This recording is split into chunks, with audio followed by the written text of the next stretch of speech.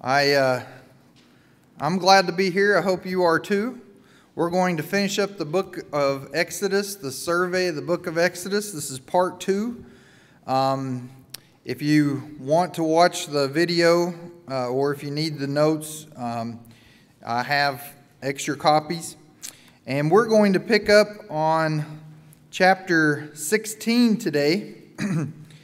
When we concluded Exodus, our first lesson on Exodus, we went up to chapter 14 where they crossed the Red Sea, and chapter 15 where they're rejoicing because of their physical salvation that God provided them from the Egyptians. And there will be some lessons on that apply to our own redemption that we'll review at the end of today's sermon. So we're on page 3 of the notes if you're following along in your notes, and we're going to pick up on chapter 16. In chapter 16 and 17, we're going to learn that while in the wilderness, God sometimes allowed the Israelites to go hungry, and sometimes He allowed them to go a little while thirsty. Now, we always focus in on His providing, and yes, He did provide. But sometimes he let them linger just a little while so that they could learn some lessons. I'd like you to turn your Bibles to Deuteronomy chapter 8 and verse 3. While in the wilderness, yes, God would provide them manna in the morning for food, and then He would provide quail, not every day, but on some days in the evening. And He would also provide them water. But we learn a valuable lesson about this experiences of God's provision in chapter 16 and 17 from Deuteronomy chapter 8 and verse 3. And He, talking about God, He humbled you and let you go hungry and fed you with the manna which you did not know, nor did your fathers know, in order to make you understand that man shall not live on bread alone, but man shall live on everything that comes out of the mouth of the Lord. Now, why did He allow them to go hungry and thirsty just for a little while? According to Deuteronomy chapter 8 and verse 3, it was to humble them.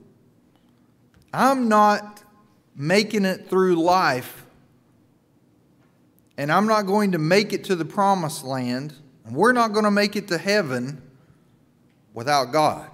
He's trying to teach them dependence, loyalty, trust, and faith in Him. So sometimes He'll stretch us and let us linger for a little while to teach us a lesson. And then He'll provide and rescue us oftentimes at the last minute to help our faith improve. To trust Him more.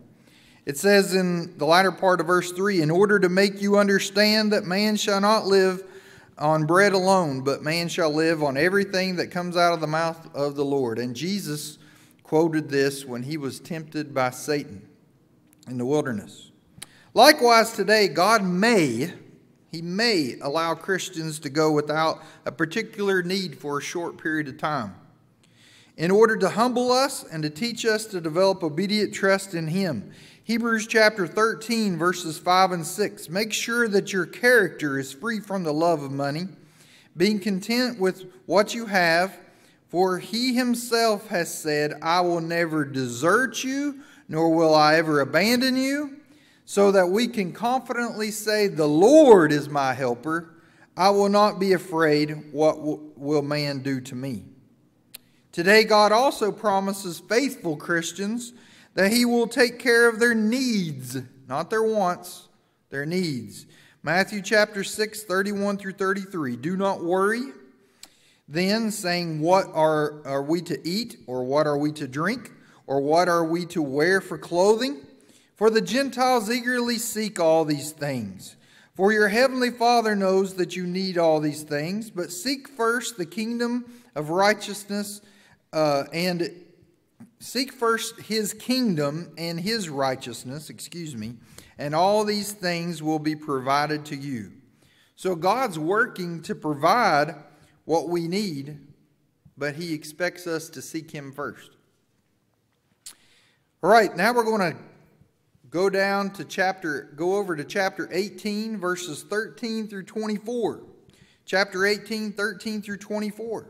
Here we learn from Moses' father-in-law Jethro that leaders can take on too much responsibility, and that we need to learn as leaders, whether you're elders, preachers, or taking on some large responsibility spiritually in a ministry, we can burn out, and we need to delegate some of the responsibilities to others. We learn in verse 13 that not only is Moses a deliverer and a prophet of God, but we also learn that Moses is a judge. And in verse 13, we learn in verse 14, now when Moses' father-in-law saw all that he was doing for the people, he said, "What is this thing that you are doing for the people? Why do you alone sit as a judge, and all the people stand before you from morning until evening?" Moses said to his father-in-law, "Because the people came to me to inquire of God. When they have a dispute, it comes to me, and I judge between someone and his neighbor, and make known the statutes of God and His laws." Now, notice he's making judgments based upon God's law, not his own opinions, not his what the culture says, or the people that raised him said, but on the Word of God. And that's what the New Testament calls righteous judgment. In John chapter 7 and verse 24, "Do not judge by the outward appearance, but judge with righteous judgment." And the only way that we can judge with righteous judgment is to make a judgment based upon the Word of God. The judging that is condemned in the New Testament scriptures, if you look carefully at the context, is hypocritical judgment and judgment that's based upon appearance, or judgment that's based upon without all the facts. But when you have all the facts, then you are to judge based upon the Word of God. That's why we're able to say to someone that it's wrong to do this, that, and the other because we have a "thus saith the Lord." And it's right to do this, that, and the other because we have a "thus saith the Lord." We are commanded to make judgments. Look at 1 Corinthians chapter 5 and chapter 6 as well. But that wasn't the problem Moses had. Moses was sitting and making judgments all day long, and there was a line of people. And it was Jethro saw that this was not good. In fact, he says it. Verse 17, Moses' father-in-law then said to him, "The thing you are doing is not good. You will surely wear out both yourself and these people who are with you, because the task is too heavy for you. You cannot do it alone. Now listen to me. I will give you counsel, and God be with you. You be the people's representative before God, and you bring the disputes to God. Then admonish them about the statutes and the laws, and make known to them the ways in which they are to walk, and the work they are to do." Verse 21, "Furthermore, you shall select out of all the people able men," look at these qualifications, "able men who fear God, men of truth, those who hate dishonest gain." They're not going to pervert their judgments based upon a bribe. "And you shall place these over them as leaders of thousands, hundreds, fifties, and tens." And thus you have the beginning in the book of Exodus chapter 18, the beginning of the judges of Israel.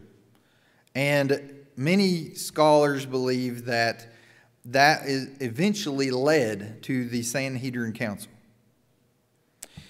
The same principle is seen in the New Testament church, where men who meet special qualifications of 1 Timothy 3, 1 through 7, and Titus 1, 5 through 9, they can serve as overseers of the local congregation that they serve. And they in many respects, as an overseer, they having to make judgments upon the Word of God to help the people. And that's in the New Testament. These people are called elders. They're called bishops. They're called pastors. They're all synonymous. Verse 22. Let them judge the people at all times, and let it be that they will bring to you every major matter, but they will judge every minor matter themselves, so it will be easier for you, and they will carry the burden with you.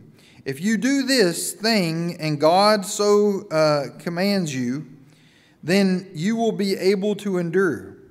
Now, I understand verse 23 that Jethro is saying, this is my advice, and if God agrees with this, then this is what you should do. And we have no indication that God was displeased with this advice. You will be able to endure, Jethro tells Moses, and all these people also will go to their place in peace. So Moses listened to his father-in-law and did everything that he had said. And Jethro's advice is still needed today. Those in the church leadership positions should practice delegating some of their work to others and focus on tasks that only they can do. This will alleviate the stress, possibly increase the leader's effectiveness, and give opportunities to others to both serve and to grow. Now let's do a quick review of chapter 19 through 34. Chapter 19 through 34 shows the central theme of the book of Exodus. And the central themes developed. Of course, the whole theme of the entire Bible is redemption. That's the big picture. And there is a grand picture of redemption in the book of Exodus with chapter 12, the Passover lamb, and chapter 14, the people, and 15, the people crossing the Red Sea and then rejoicing from their deliverance by God from the Egyptians. But in chapters 19 through 34, notice that they come to Mount Sinai. And at Mount Sinai, God's going to give his special people a special law, and from there he's going to lead them into a special land for a special purpose, the coming of a special person, Jesus Christ. And that's kind of the gist or the theme of the rest of Exodus 19 through 34. And one by one we'll look at these. When we come to chapter 19, verses 4 through 5. Chapter 19, 4 through 5. One of the most beautiful passages in the entire book of Exodus is about God addressing his people. Look at Exodus 19, verse 5 and 6. If you will indeed obey my voice and keep my covenant, then you shall be my own possession. God tells the Israelites, you'll be my own possession. The New King James says special treasure. How precious is that? Look at that. My own possession, special treasure among all the peoples, for all the earth is mine.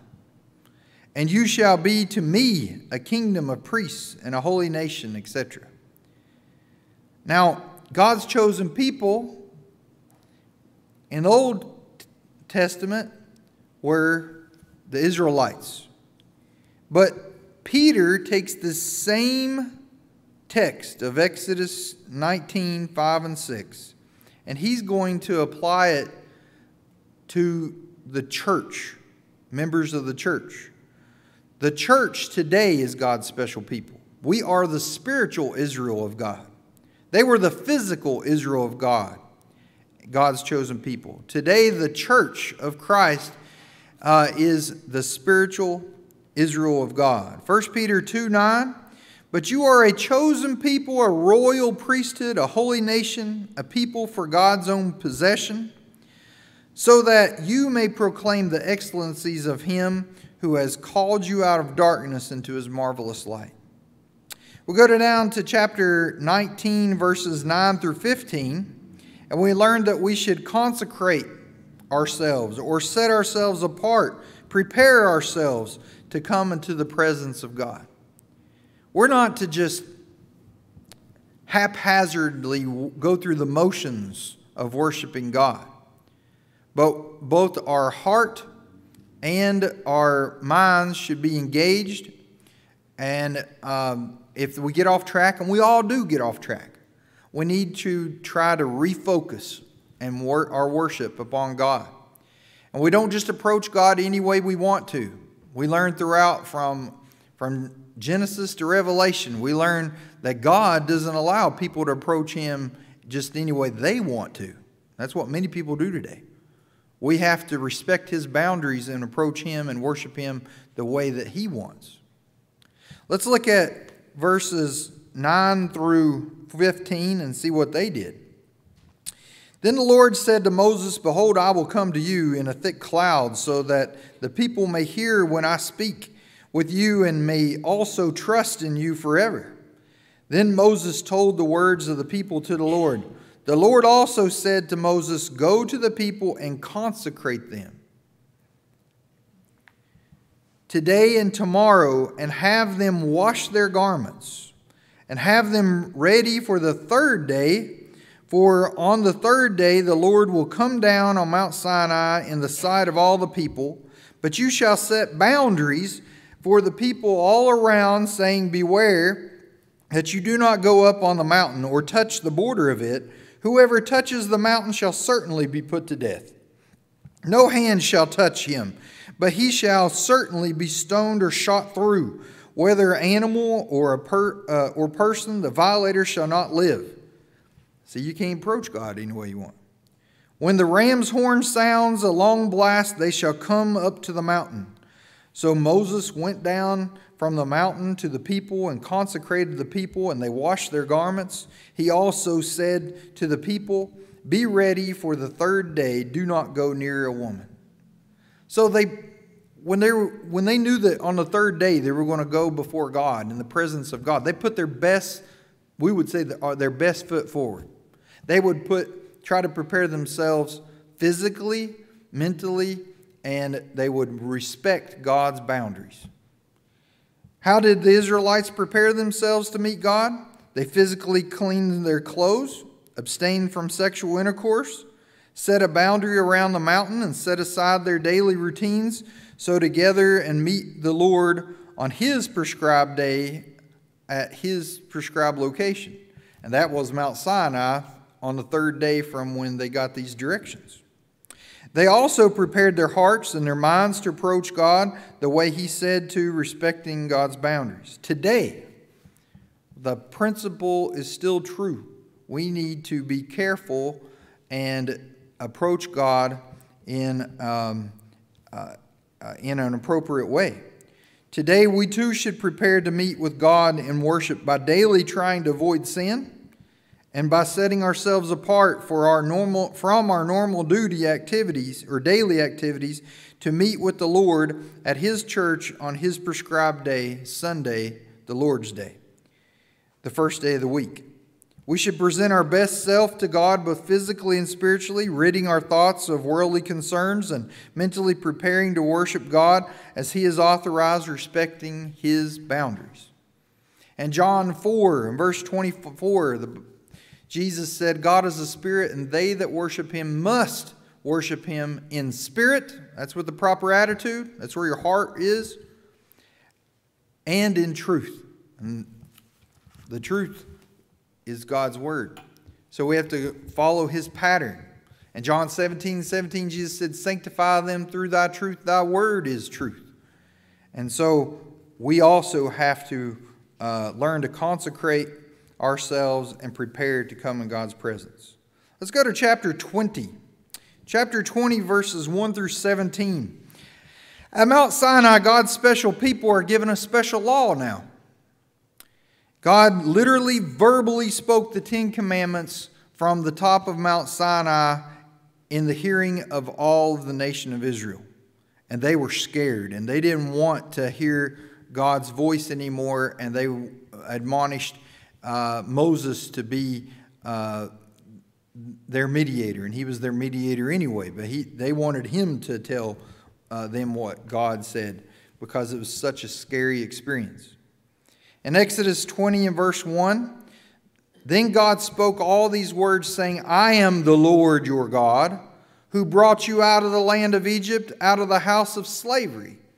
Now that's verse 1 and 2 are important with the rest of verses 3 through 17. Oftentimes we just focus on 3 through 17 as the 10 Commandments. But look at verse 1 and 2. Who were these 10 Commandments and all the laws that came from Mount Sinai? Who were they actually intended for? Who were they given to? God gave them to those that he brought out of the land of Egypt. I don't know about you, but he didn't take me out of the land of Egypt. And out of the house of slavery. He didn't take me out of the house of slavery in Egypt. See, it's hard for us to get our minds around it, but because our society has so perverted rightly dividing the word of truth, that everybody, it seems, in our society seems to think that we're all under the 10 Commandments today. And that's just not the case. They were never given to us. You and I can neither keep them or break them, the 10 Commandments, because we have never been under them. Now, in a moment, we'll see why it seems that way. But let's look at those 10 Commandments. Don't turn me off yet. Listen, Commandments 1 through 4 deal with our relationship with God. You shall have no other gods before me. Verse 3. Verse 4, you shall not make for yourself an idol. Verse 7, you shall not take the name of the Lord your God in vain. Verse 8, remember the Sabbath day to keep it holy. These are all commands God gave Israel so that that dealt with their relationship with him. The commandments 5 through 10 are commandments God gave Israel to deal with their relationship with their fellow human beings. Verse 12 says, honor your father and your mother. Verse 13, you shall not murder. Verse 14, you shall not commit adultery. Verse 15, you shall not steal. Verse 16, you shall not give false testimony against your neighbor. And verse 17, you shall not covet. So, think about Colossians chapter 2 and verse 14. How that Paul teaches us that we are not under the law of Moses. Even if you are a Jew today, if you can prove your bloodline, you're still not under the law of Moses today. Because Colossians 2:14 says, having canceled the certificate of debt consisting of decrees against us, which is hostile to us. See, the law of Moses would bring out what you did wrong, but not give you a complete resolution for your sin. That only came in full with Jesus Christ. And he has taken it out of the way, having nailed it to the cross. So Colossians 2:14 says the old law of Moses was canceled. The old law of Moses was taken out of the way. And you say, well, does that include the 10 Commandments? Yes. And we'll get to the part that in a moment that you might be confused on. But look at Colossians 2:16 and 17. Therefore, what's the therefore? Because the old law has been canceled. Because the old law has been taken out of the way. No one is to act as your judge in regard to food and drink. Under the old law, you had food and drink, many laws and regulations. Or in respect to festivals and new moons. We don't celebrate all those Jewish holidays. Or a Sabbath day. Don't let those who believe in the modern day Sabbath keeping distort you. No one is to judge us under those things because that law is done away. Look at verse 17. Things which are only a shadow of what is to come. The whole law of Moses and the sacrificial system was a shadow, a type of what was yet to come, the reality, the antitype of Jesus Christ and the church. But the substance, he says, belongs to Christ. Today, no one is under the old law of Moses, which includes the 10 Commandments. But we're under the perfect law of liberty, James 1:25, and the law of Christ, Galatians 6:2. Now here, this is what I want everybody to listen to. Some people might mistakenly think that Christians are to keep the 10 Commandments today, and you might be looked at strangely by people when you say that you're not supposed to be under the 10 Commandments. Perhaps this is because 9 of the 10 principles of the 10 Commandments are brought out in the New Testament law of Christ. 9 of the 10 principles of the 10 Commandments are brought out in the New Testament law of Christ. So people might think, oh, we're supposed to keep the 10 Commandments. Well, they weren't given to us. They were given to Israel. We are to keep the laws of Christ, the commandments of Christ. And 9 of the 10 are brought out in the law of Christ. The only exception is the 4th commandment. Remember the Sabbath day and to keep it holy. Under the law of Christ, we are not commanded to keep that. That principle or commandment is not brought out in the law of Christ. Christians today are to assemble and worship on the first day of the week, Sunday. Why? Because that's what the law of Christ teaches. In Mark 16 and verse 9, we see that Jesus rose on the first day of the week. In Acts chapter 2, we see that the Holy Spirit came on the first day of the week, Sunday. Pentecost is always on a Sunday.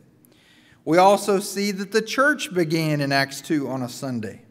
We see in Acts 20 and verse 7 that they took the Lord's Supper on Sunday. And Paul preached a sermon on Sunday.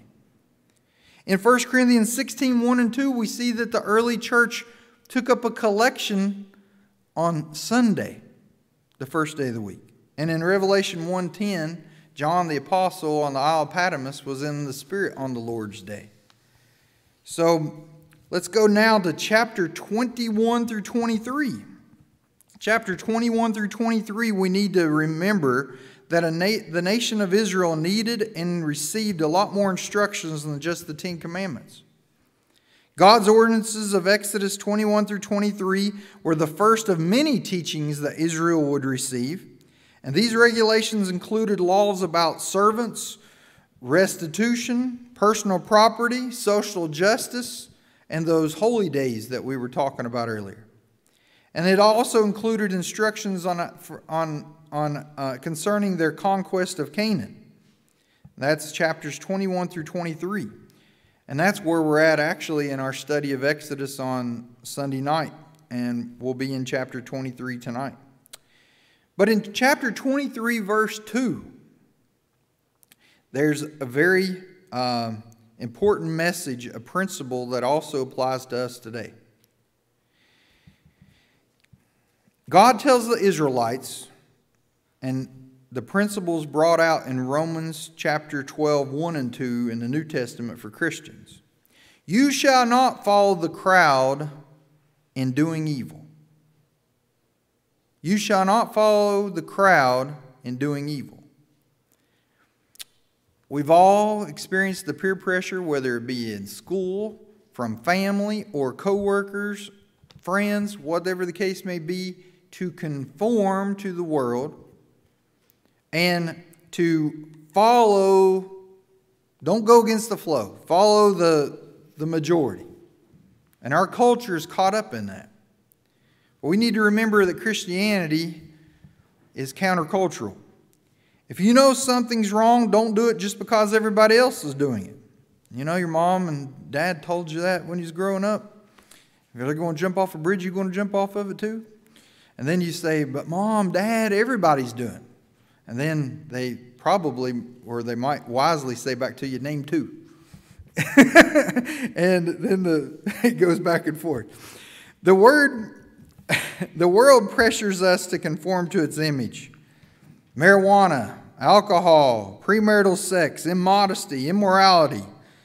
But God says, be not conformed to this world, but be ye transformed by the renewing of your mind. We're to be living sacrifices. Those principles are brought out in Romans 12, 1 and 2.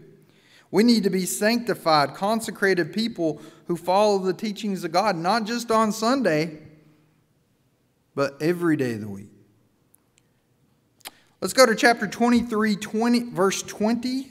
Chapter 23, verse 20, verse 23, and verse 31.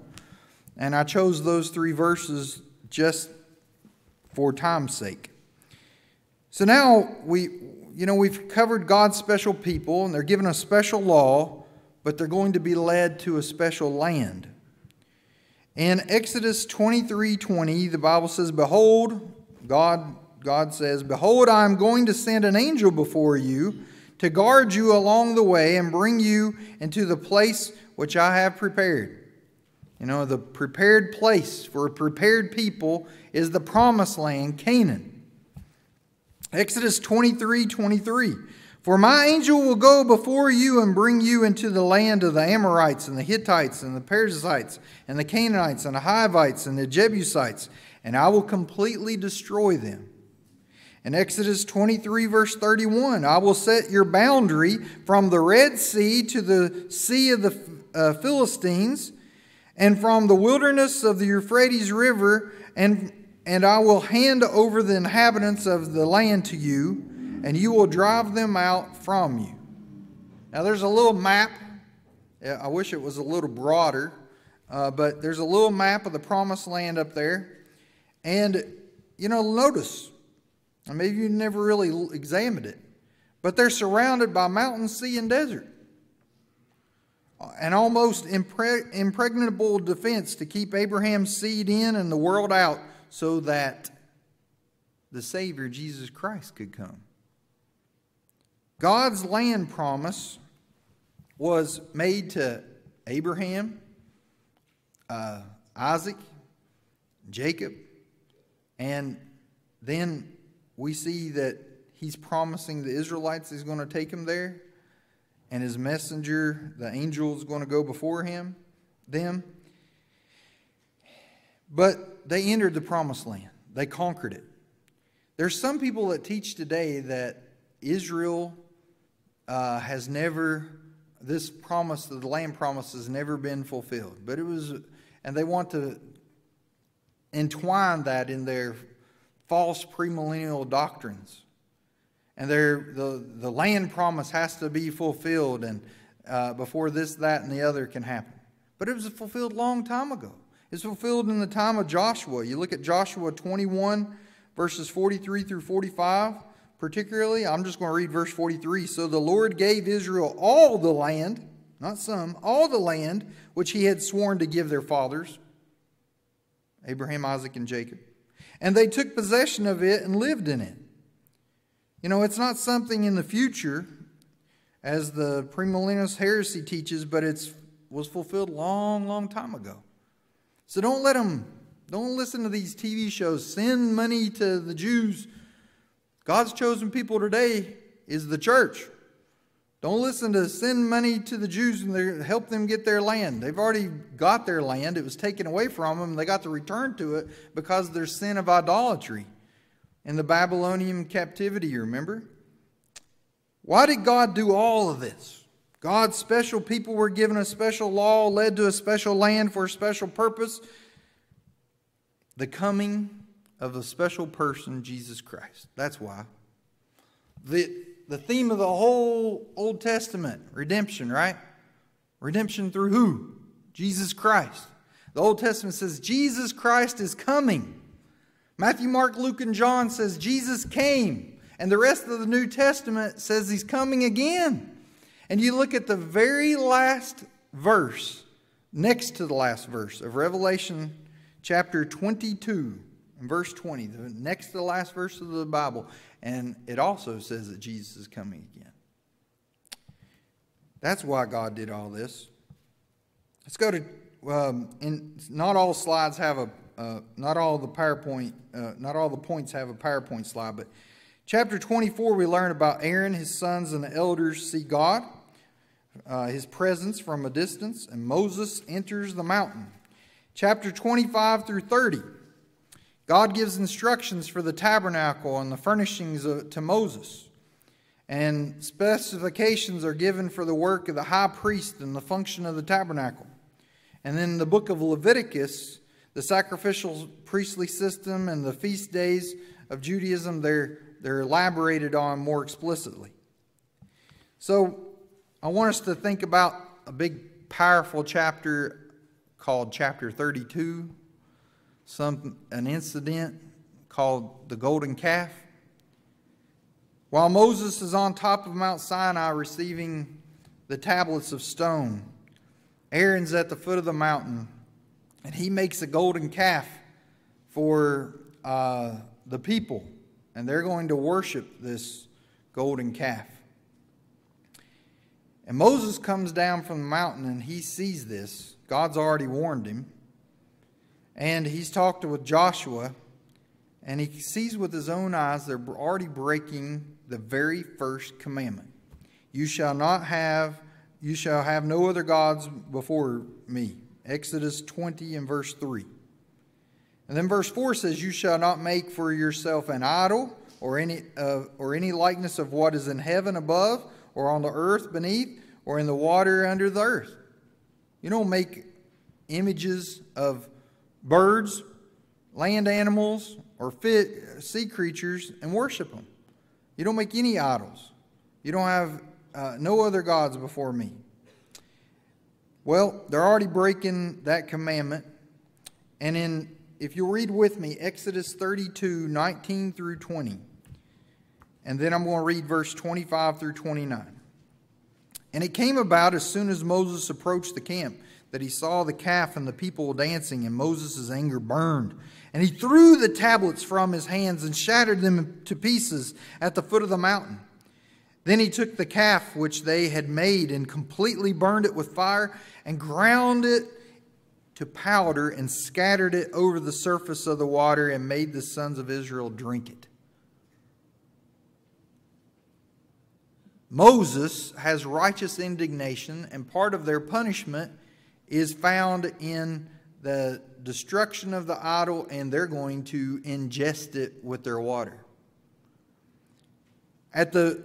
In verse 35 of chapter 32, God's going to send a plague. But I want us to hone in on what happens in verses 25 through 29. Moses comes to a point and he says, if you're on the Lord's side, you come over here with me. And the Levites came to him.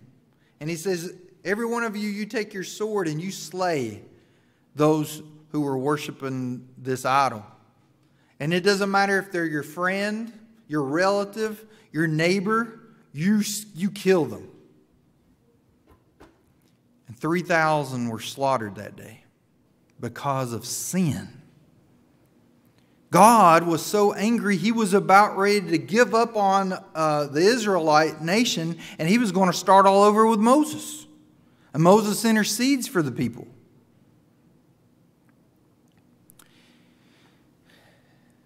And God sends the plague at the very last verse of chapter 32. But what do we learn from all this? Sin is serious. We also learned that on the day that God's law came from Mount Sinai, with the 10 Commandments being brought down, so at the beginning of the law of Moses, with the coming of the 10 Commandments and other statutes and ordinances, 3,000 souls died because of their sin. But then we learned that when the law of Christ came on the day of Pentecost in Acts chapter 2, 3,000 souls were saved because of obedience. Peter said in Acts chapter 2, which Luke wrote by inspiration of the Holy Spirit, in verse 38, repent and be baptized every one of you in the name of Jesus Christ for the remission of your sins. And we learned that 3,000 souls were obedient that day, and the Lord added them to his church, verse 41 and verse 47. Today we might think that We're not like these silly people. We don't have idols. We don't bow down to carved images of stone and wood. Well, we just kind of tweaked it a little bit. Idolatry is alive and well in our society. It's anything that we put before God. Colossians 3:5 teaches us that covetousness or greed is idolatry. Basically, anything that we put before God in the place of God, or that we give more importance to than God, is what we are worshiping. And that might be family. Yeah, family can be your idol if you put it before God. That might be your money, your wealth, your job. It might be your recreation. You know, you're putting hiking and golfing and fishing before God. It might be your pursuit of education or other interests or passions that you have. These things can become our God, our little gods, our idols. Yahweh God, though, should come first in our lives. In Matthew 6:33, but seek ye first the kingdom of God and his righteousness, and all these things will be added unto you. And in Philippians chapter 1, we have Paul's statement. In Philippians chapter 1, we read in verse 21, Paul says, "For to me to live is Christ." His whole life was wrapped up with Christ. That's what our lives should be, wrapped up with Christ. "And to die is gain." We come to chapter 33 and we see God rejects Israel. Moses sets up the temporary tent of meeting, and Moses intercedes for the people, and he sees God's glory. In chapter 34, we have another very important chapter, and we learn a very important lesson. In this chapter 34, verse 29 through 35, we see that the tablets in the covenant are renewed, and Moses' face shines. He'd been in the presence of God on Mount Sinai, and when he came down the mountain, the people were afraid to look at him too long or too directly because his face was shining, and he had to cover his face with a veil. And when he would go into the tent of meeting, mentioned in verse 33, he'd take the veil off when he was in the presence of God. And then when he came back out to the people, he'd cover it up. And Paul talks about this experience in 2 Corinthians chapter 3. I just summarized, for time's sake, verses 29 through 35. And in 2 Corinthians chapter 3, it'd be nice for you to compare it with Exodus 34, 29 through 35. When you do that, you're going to learn that the significance of why Moses had the veil on his face. It was because from the moment Moses received the law from God, it was going to decrease in glory. It was only meant to be temporary. It was going to decrease in significance and power and beauty. Because, again, the old law was not given to last. It was given to check the people's sin until Jesus Christ came. Look at Galatians 3:19, 24, and 25. "Why the law then? It was added on account of violations, having been ordered through angels at the hand of the mediator until the seed would come to whom the promise had been made." The law was given, as I said a while ago, to check sin until Christ came, the seed. The seed promise, back in Genesis 3 and verse 15, the seed of woman, Jesus Christ. And then Galatians 3, 24 and 25, "Therefore the law has been our guardian," some versions say schoolmaster or tutor, "to lead us to Christ." We can look at, and the Jews and the Gentiles can look at, through the reading of the Scriptures, everything that happened in the Old Testament to the nation of Israel. And we can see that they are an example that on our best day, we can't pull ourselves up from our bootstraps and save ourselves. We need a Savior. We can't keep God's law perfectly. And Jesus Christ came and brought the gospel that has that grace built in with it. That doesn't mean we should abuse God's grace. But grace is built into the law of Christ to where I look at grace as like a spiritual life insurance. We do the best we can to obey the gospel, grow as a Christian, work in the Lord's church, and we're still going to fall short, and that's where grace kicks in. But you do your best. Always do your best for God. In Romans 10 and verse 4, well, I don't think I finished that. To lead us to Christ so that we may be justified by faith, but now that faith has come, we are no longer under a guardian. We're no longer under the law of Moses. Romans 10:4 says, for Christ is the end of the law. Galatians 2:21 teaches that Christ died in vain if people can be justified through the law of Moses, the Old Testament. Paul's point in 2 Corinthians 3 was that the law that Moses had when he had to veil his face is the system that has now been taken out of the way and abolished. The glory of the old covenant fades and wanes when compared to the glorious light of the new covenant. In Hebrews 8 verse 13, when he said a new covenant, he has made the first obsolete. Don't go back under that and live. But whatever is becoming obsolete and growing old is about to disappear. In Hebrews 10 and verse 9, he takes away the first in order to establish the second. And we're under the New Testament law of Christ today. Thank God. It's better in every form and fashion when you look at Hebrews, the book of Hebrews.